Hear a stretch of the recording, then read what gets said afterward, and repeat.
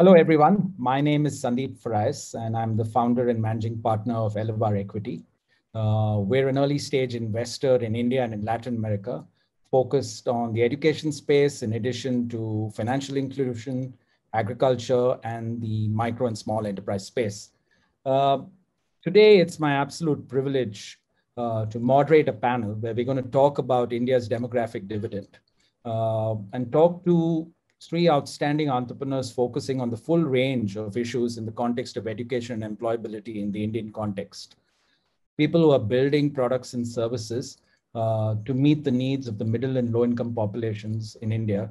And of course, given the size of India's population, the size of the problem also is correspondingly large. And so just a very, very robust discussion with three people who are at the forefront of trying to solve for these problems. I, as a moderator, usually have a rule that I don't like to come between the speakers on the panel and the audience. So I am going to actually ask each person to introduce themselves and to make it a little interesting, 2 sentences on themselves and their company, and then 1 fun fact about themselves. So Imbesat, I'm going to start with you, if you can get going, and then Nirmit, I'll come to you, and Smita, I'll come to you last. As the only lady on the panel, I'm just going to reverse some of the usual rules. Thanks, Sandeep. Hello, everyone. This is Imbesat Ahmad. I'm a CEO and co-founder of Filo. Filo is a Greek word which means friend. But what we exactly do is that if there is a student in India and even abroad, and that student finds any problem, can come to us and we will give that student a teacher in less than a minute, in just less than 60 seconds. That's what we do. If you're in problem, just ask Filo. And the fun fact, as Sandeep asked, is like, I am afraid of sharks.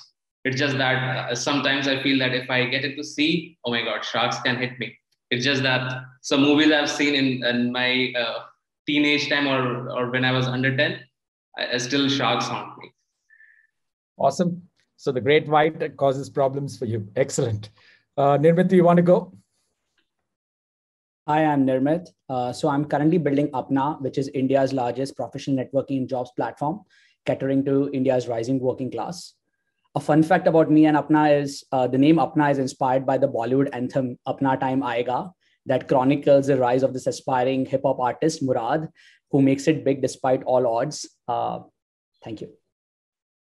Awesome. Smita, last word to you on introductions. Do you want to go?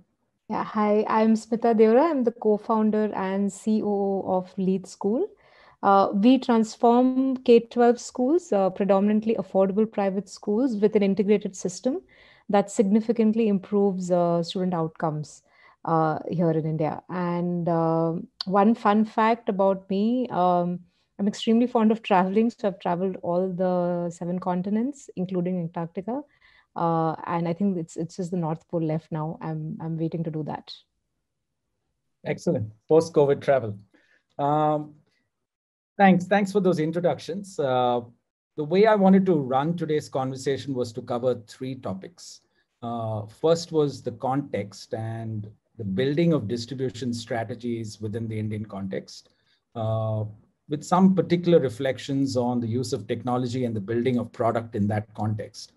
So we'll start with that. Then the second part that I do want to spend some time on is the solutions for outcomes and how do we know that we're achieving outcomes. So impact, creating a difference in people's lives. And then the third, I do want to spend a little bit of time on the scalability that each of your business enterprises aspire to, that you're trying to solve for. And then hopefully we may have time for one more area, but let's see whether we do. Nirmit, let's start with you. Maybe your perspectives on the question of technology and distribution in the context of your business, and how do you see that playing a role as you're building product to solve for India's missing middle? Right. I think this is a very, very interesting question, right? In terms of models, right, like just a very base rule which I use is generally there are 2 variables which I play around. One is the problem statement and one is inclusivity. So what we have realized is that certain problem statements can be solved by bits alone. certain problem statements need interaction of bits and atoms together. For example, we solve for networking, which can be solved by bits alone. So earlier, the networking was happening, the professional networking was happening around a chai kitli, which is like a tea stall. Now it happens over WhatsApp, or over Apna, and over Facebook. While as well as there are certain problems like skilling, logistics, which definitely need interaction with atoms. We can upskill people digitally and teach them English. But when we want to go and teach them welding, carpentry, and solve for those skill gaps, we end up needing a hybrid model. So that's the first variable which we look into. The second variable is inclusivity. And yes, we see a deep penetration in terms of internet and smartphone inside the country, but still 2/5 of the country is away from it. And so that definitely needs an hybrid problem like an hybrid model to solve. And when we talk about employment, today we are solving this problem of employment by helping people connect to the right jobs, helping people build their digital identity. Many of them are first-time internet users. And we do this, we try to, again, the idea is to go completely digital first and to solve from digital. But as we start touching certain pieces, we definitely get to know that interacting with atoms is something important as we solve for inclusivity. Excellent. Thanks, Nirmit. Smita, let me bring you in at this point. I know in our conversations, you mentioned that India needs a hybrid solution. This is not about just a digital model or just an offline model. And Nirmit's also made reference to that, though he'll start with the digital dimension, and that's where he's focused. Maybe if you can share your learnings and your observations in the context of Lead School and what you built out there.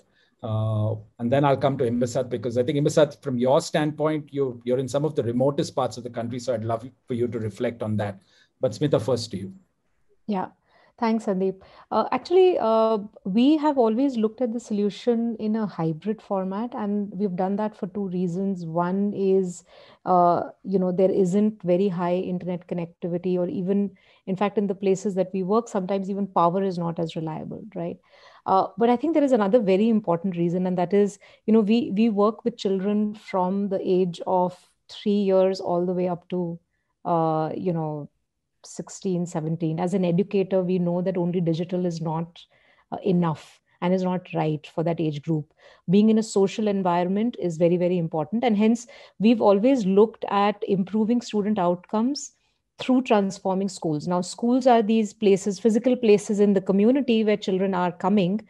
And if we are able to transform them with technology which does not need internet connection all the time, then we are able to make a lot of difference. So we did that with very simple things like, how do you convert a classroom from a rote learning textbook based classroom to what we call a multimodal classroom, which is, there is digital content in the classroom and there are activities. And the way we did that was, low bandwidth data transfer, preloaded tablets with content, that works within the classroom without an internet, but works just using a local Wi-Fi between a tablet device and a TV. So that's how we've solved for this.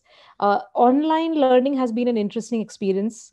Everyone has had to embrace digital a lot more, in that case, mobile data has been the key vehicle really for us. And how do you then ensure that high quality classes which consume less bandwidth are able to get to students? So I think that those are the things that you've got to innovatively, like, at least we've had to solve for that a lot.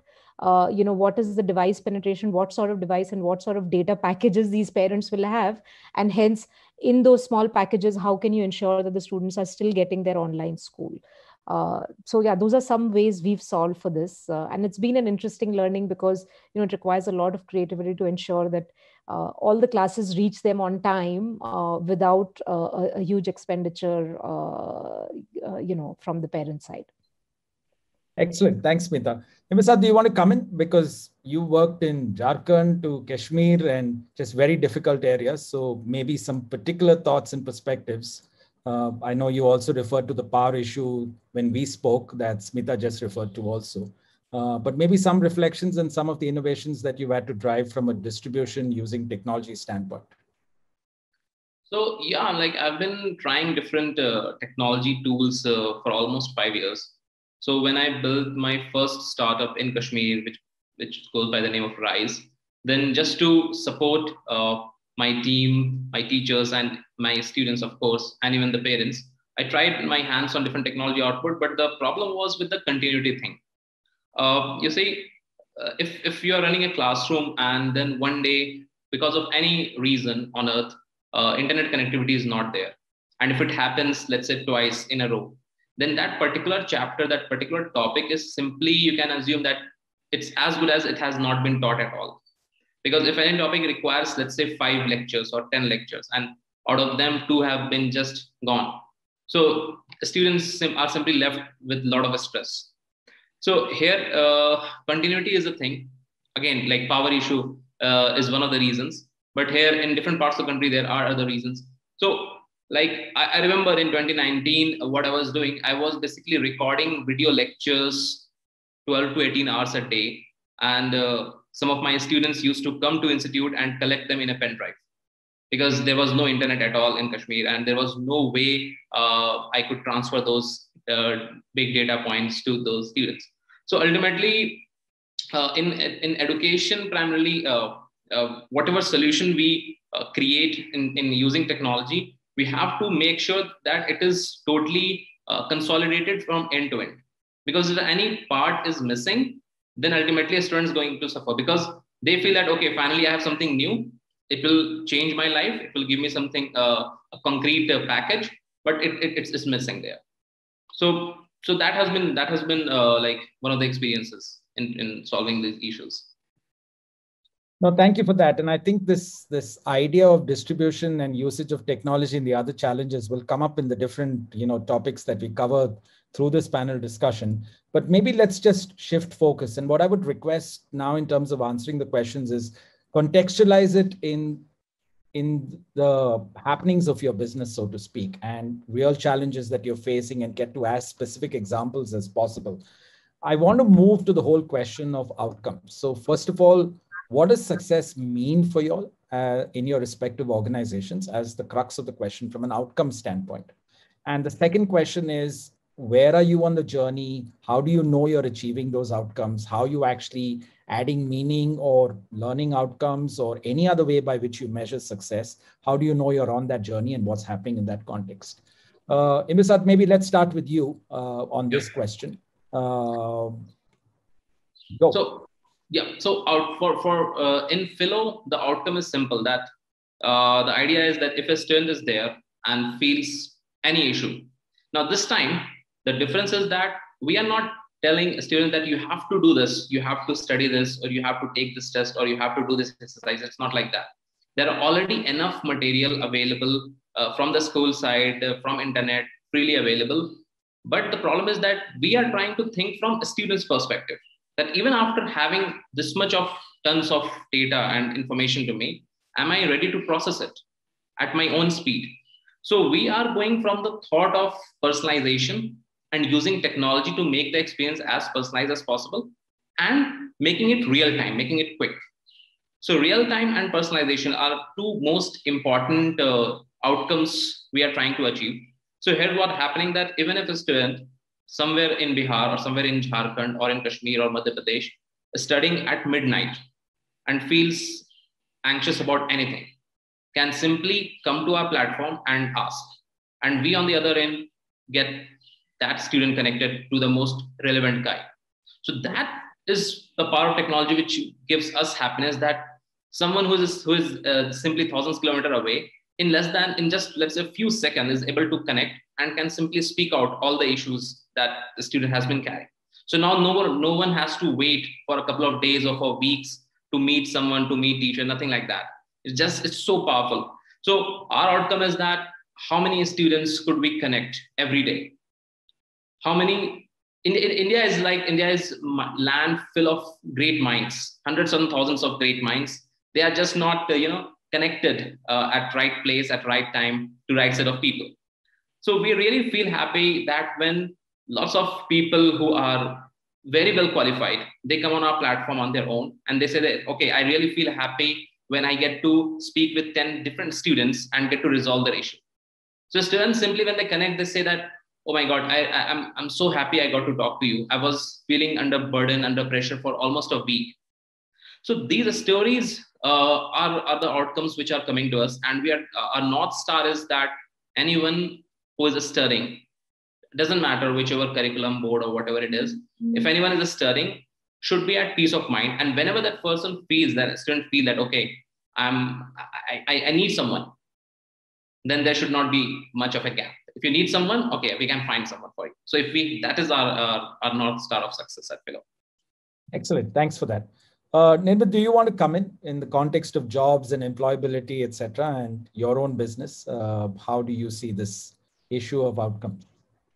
Right. I think so. The next half billion is, it's very critical to India's growth story, and helping them flourish requires to take a very holistic view of what constitutes a meaningful life for the next half billion. And a key pillar, I think so, is equal opportunity generation, and that is where Apna comes in. So let me just give you an example. Think of a Rahul who is born in, say, New Delhi, comes from a very, very privileged background, goes to a good school, gets the right skills, makes the right friends, gets the right network, posts the right network, gets the right opportunities. This opportunities allows him to get more right network, and it creates a virtuous cycle of success for Rahul. Just 15 miles away from Rahul, let's say a Sonu is born. She is born in not so privileged background. Now she is struggling, her entire family is struggling for money and basic needs. She doesn't go to school. She leaves school at, say, 9th standard, never gets the network, never gets the right opportunities, is always in the survival mode. And this leads to this crazy vicious cycle which she falls into. Now, in today's India, what you see, both Rahul and Sonu have a smartphone. They have internet. And what as Apna we want to do is we want to create a right level playing field. So both Rahul and Sonu can get the right opportunities. And that's what the goal of Apna is. So our goal is to help people connect to opportunities. And as I said, we do this by helping them build digital professional identities, giving them access to the best local jobs, helping them network with peers of similar skill professions, and finally solving the skill gap by helping them find the right skills so they can get the next opportunity and keep growing in their career. And for us, what it means in terms of outcomes, right? I think so, making sure that they get the right job, they are growing in their career. Most of the times for the India's blue and gray collar segment, we have seen that they get stuck into a job or into a profession and they never keep growing, unlike a white collar worker who keeps on growing in their career trajectory. So how do you inject the right amount of upskilling at the right point of time so people can keep on growing is something that is very, very important to us. Last month alone, we have facilitated north of 20 million plus job interviews and work-related conversations for this blue and gray collar workers. And as we talk about this workers, they are not like a metrics, in terms of our MIS or an investor pitch deck. These are the smiles and dreams which are going to power the growth story of the country. No, thank you. It's what I find amazing about this panel is that you'll have effectively covered the entire continuum. Smita in terms of school education, Imbesat in terms of professional education, if you will, and the clearing of doubts and all of that, including across the range. And then Nirmit, of course, you're dealing with the employability question and ensuring that people do have the right skills, etc. Which is ultimately, if the democratic dividend has to be met, we need that entire continuum to be in place. But Smita, maybe good time for you to come in and the issue of outcomes and how you all think about it, given that you'll work across different ages. You mentioned 3, did you say, all the way to 16, 17? So how do you think about outcomes in that context? I think one simple way I would say it is we should never have any sonus, and I think that's really the mission that we are after. But if I'm being a little more numeric oriented, the way we measure student success or student outcome is basically mastery in all skill areas, whether that is literacy, numeracy, scientific abilities, application across all sorts of all walks of life, really. and where is the child versus where they should be at that age when we benchmark them nationally within India, and then also when we benchmark them internationally. So that's the way we look at outcomes. We actually measure it very, very frequently, and that is a very important metric that everyone in the ecosystem uses. And I'll also talk about how do we use or how do we take action based on that data, right? So we basically have two, I would say two big organization goals that we chase. One is 70% or upwards of mastery across all subjects, all skill areas, every age. Second is more than 70% of students should be above 70% mastery. We don't believe in a bell curve in a classroom. Classrooms should never have that. All students should be succeeding. So those are really the two metrics. And I would say that what we've managed to, or what we've done successfully over the last 5 years is every year we have on an average been well above 70%. And, English language particularly is a big skill gap. Normally, a student who comes into a lead school system has anything between 2 to 3 years of language skill gap versus where they should have been. And historically, within one academic year, we've improved language skill, English language mastery by at least 1.8 years. And what that really means is that in 3 years, we're able to bring any child who comes into the lead system at grade level, which means now success across all subjects and all skill areas becomes really helpful. Where we still have, I would say, still a lot of work needs to be done is we still haven't, achieved 70% kids above 70%. It's an internal metric that we look at. We're close to 50%. We still have a lot of kids who are coming with learning gaps, and we just need more time with them because we are also a young organization, and it requires that much time to work with students. Just to add some more color to it, see, the way we have basically been trying to solve this problem is one through changing the way learning happens from textbook orientation to multimodal. We are constantly looking at this student performance or student assessment data, and we're improving our curriculum and content for our teachers. Second is that the teachers and the school is really powered by data and metrics for them to pretty much every week know where their students are with the formative assessments that are going on, and hence what remedial they need to do or what action the teacher needs to take to get her students who are lagging behind, move them forward. And we support them a lot in making that happen. Not only and I think that's where tech plays a huge role, where schools which were otherwise very analog systems, which were very opinion oriented, now have moved to becoming very transparent, data-oriented organizations where there is no debate about where the child's learning level is. All the discussion is around, okay, so what am I going to do about it? Right. And I think that's the shift that we've been trying to make. And as I said, I think the simplest way I'll say is that we should never have any Sonu reaching Nirmit, and Apna for that matter, because it's important that in school years, children get a level playing field and they get the core skills to be able to grow. Right. No, I think you raise an interesting point that technology is not just about distribution, but it also demonstrates whether a level playing field is there and whether issues of privilege have been addressed and issues of access to a quality education have also been addressed. But let me ask the question, and let's go in reverse order this time. So Smita, let's start with you. What's the size of the problem that you're trying to solve for? What have you achieved? Because we're moving into the scale part of the conversation. What have you achieved? And therefore, what's the path forward? So what I would love for each one of you all to cover when you'll answer this question is almost where you are today, where you've come from, what's 1 year from now going to be, and then what's your long-term goal. So kind of think about it in that context and view it as a continuum, because I think that gives people the sense of the challenge as well as the sense of effectively an opportunity to solve. And so therefore scale in that context. So Smita, let's start with you. Yeah, thanks, Sandeep. So we currently serve 2,000 schools and close to 800,000 students, who study with us. As I mentioned, it's ages 3 to 16, so all the way from pre-K to grade 10. 3 years back, we were serving around 30 schools. So we've grown from 30 schools to 2,000 schools in the last 3 years. And if I look forward, we in the next 4 to 5 years, we want to reach out to more than 50,000 schools in India. This is still a very small number as compared to the number of schools that we have in India, number of private schools that we have in India, and the number of children. I mean, we have close to 500,000 private schools and almost 140 million kids going in these schools, right? And even in the next 4 years, we get to around 15 million. So just 10% of the students. So if I think about it, one way to see it is we've scaled rapidly in the last 3 years.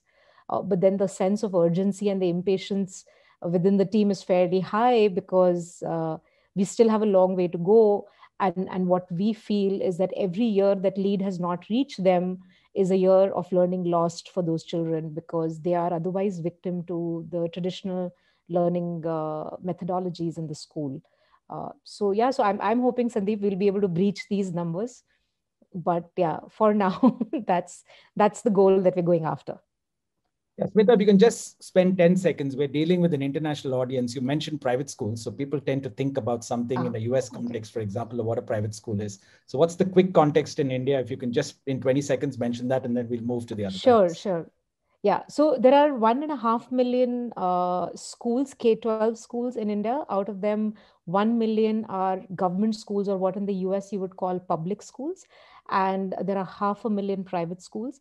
India is different from the US or from some of the other places, some of the other countries, because we have a fairly large private school system. The interesting thing, though, is that when we look at the total population of students, there are 280 million school-going kids. 50% of them go to the government school. The other 50% come to private schools. And the big shift that has happened in the country over the last 10 years is a big move from government schools to private schools. So private school is where the parent pays fee and hence in return expects good learning to happen. Whereas government schools is where free education is provided. And the quality there has been very questionable, because of which any parent in India who can afford would want to pay fees and send their child to a private school and not send them to a government school, unfortunately. An affordable private school in that sense. Yeah, and affordable private schools, Yeah. Imbesat, let's come to you. Same question on the scalability and where have you all reached in your journey and where you all are going. If you can take a few minutes on that and put things in context from your standpoint. Sure. So we are fairly very young. I'm like almost 7 months old. And we have been fortunate enough to reach to almost 200,000 students so far. Every day when we started, the first day, I had taken 7 calls, 7 sessions completed from 7 different students. And as of right now, today, I got to see the dashboard and we have completed more than 15,000 sessions as we are speaking in last 24 hours. So that is how we have grown. The best thing is that I could expect this kind of growth. And the reason being that we are not telling a student that, okay, you have to do this. We are asking them that whatever you're doing, just keep on doing it. And if you need any help, just ask Filo. So I think that is the power of technology, that you can get into the skin of someone and understand the problem and then create a very customized solution.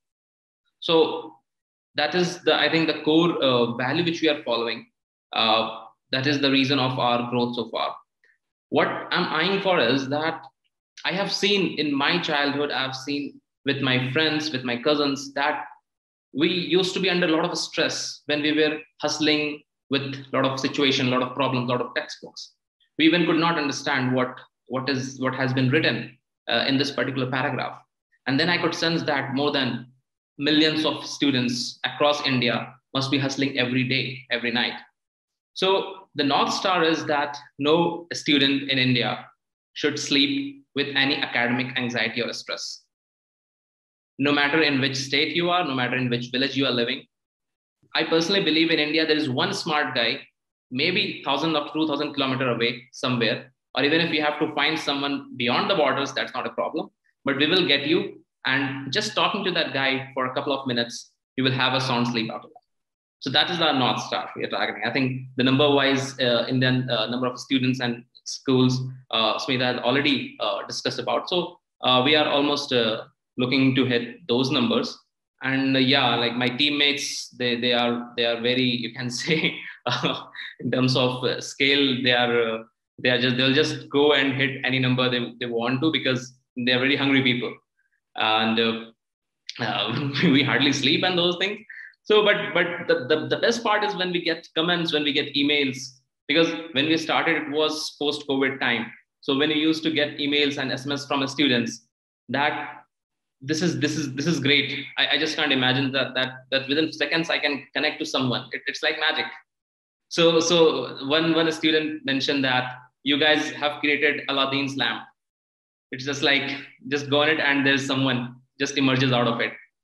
So having said that, with the smile part, which Nirmit mentioned, I could actually connect that with the emails we are getting.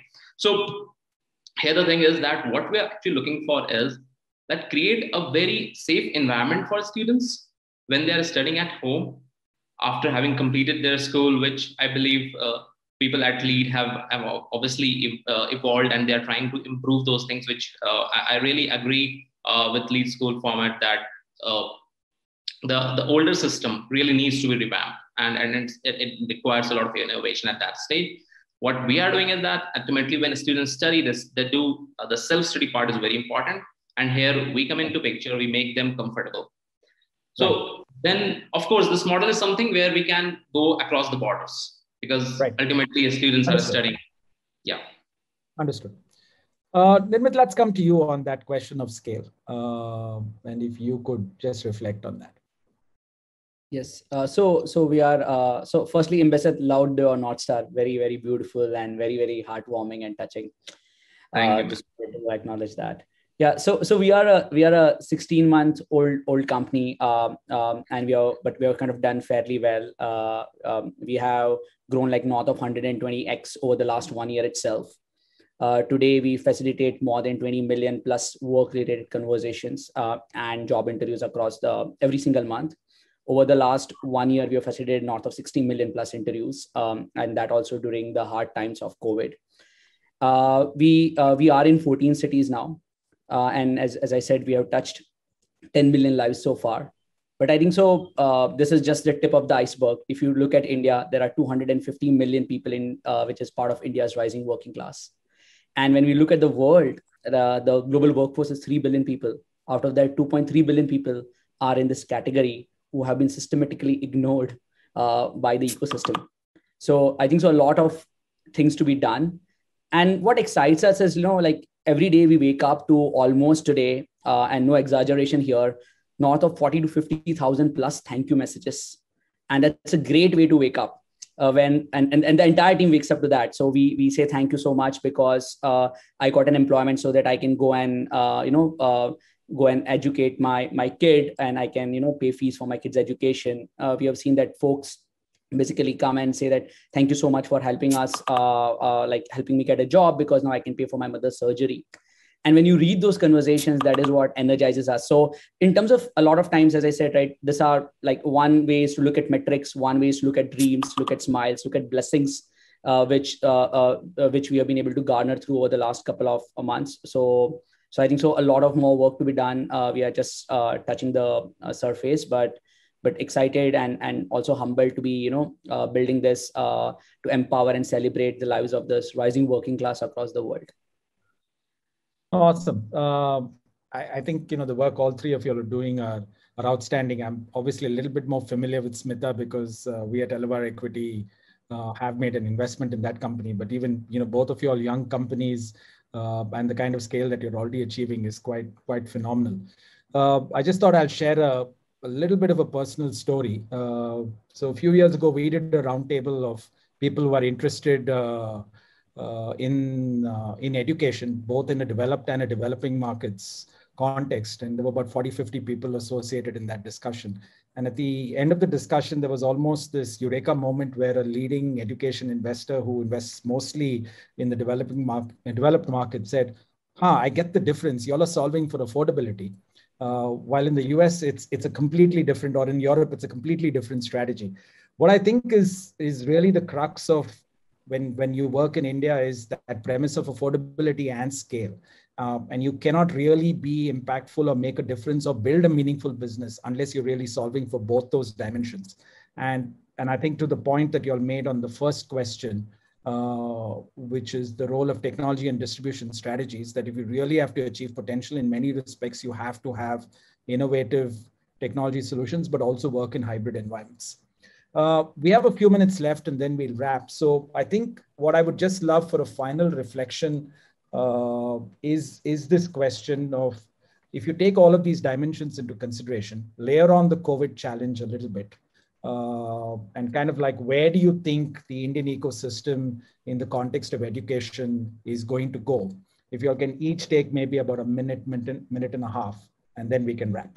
So Nirmit, let's start with you. Why don't you kick off?